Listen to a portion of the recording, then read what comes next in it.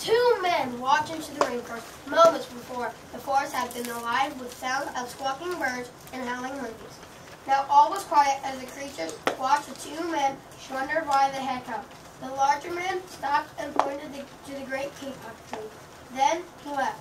The smaller man took his axe and carried it and struck the tree. Whack, whack, whack. The sound of the blows rang through the forest. The wood of the tree was very hard. Chop, chop, chop. The man wiped off the sweat and ran down his face and neck. Whack, chop, whack, chop. Soon the man grew tired. He sat down to rest at the foot of the great kapok tree. Before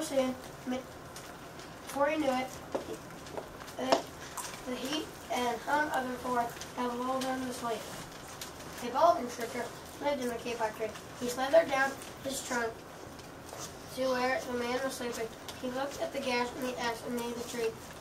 Then the huge snake slid very close to the man and hissed in his ear.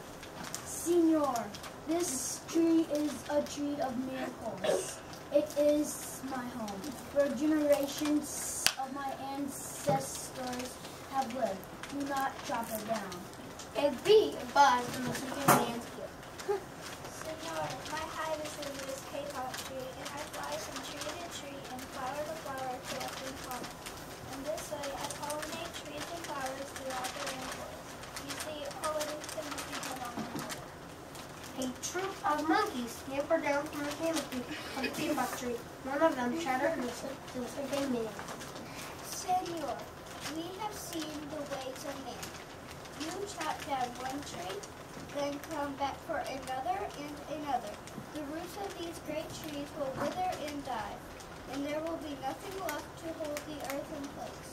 When the heavy rains come, the soil will be washed away, and the forest will become a desert.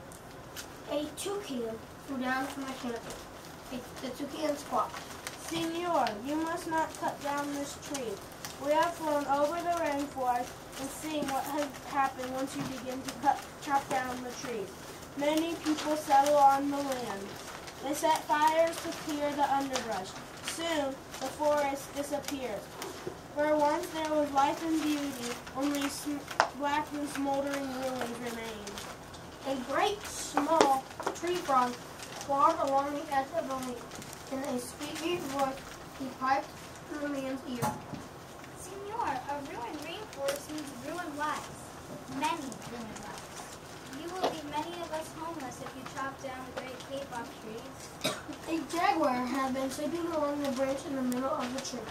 Because his spotted coat blended into the dapple light of the shadows of the understory, no one had noticed him. Now he leaped down and padded silently over to the sleeping man. He growled at his ear. Senor, the kapok tree is home to many birds and animals. If you cut it down, where will I find my dinner? A tree porcupine swung down from branch to branch and whispered into the man.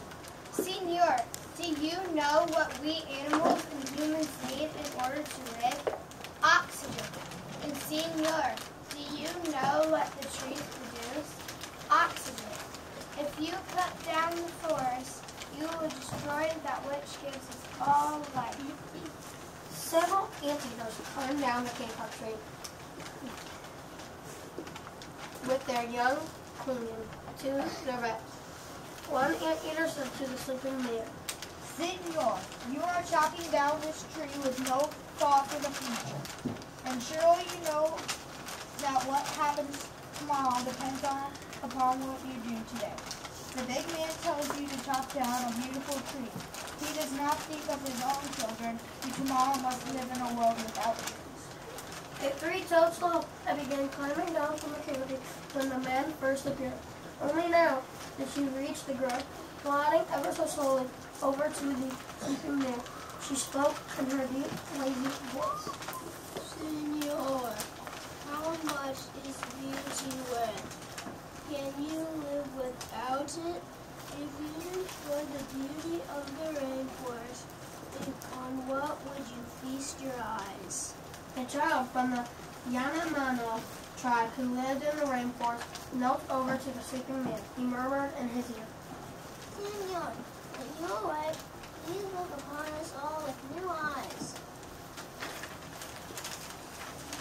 The man awoke with a start. Before him stood the rainforest trout, and all around him, starting, were the creatures who depended upon the great kapok tree. What wondrous and rare animals they were. The man looked around and saw the sun streaming through the canopy. Spots of bright light glowed like a jewel. Amidst the dark green forest, strange and beautiful plants seemed to dangle in the air, suspended from the great kapok tree. The man smelled a fragrant perfume of their flowers. He felt streamy mist rising from the forest floor, but he heard no sound, for the creatures were strangely silent. The man stood and picked up his axe, swung it back in his arm, in order to strike the tree. Suddenly, he stopped and turned and looked at the animals in the trough. He hesitated. Then he dropped the axe and walked out to the rainforest.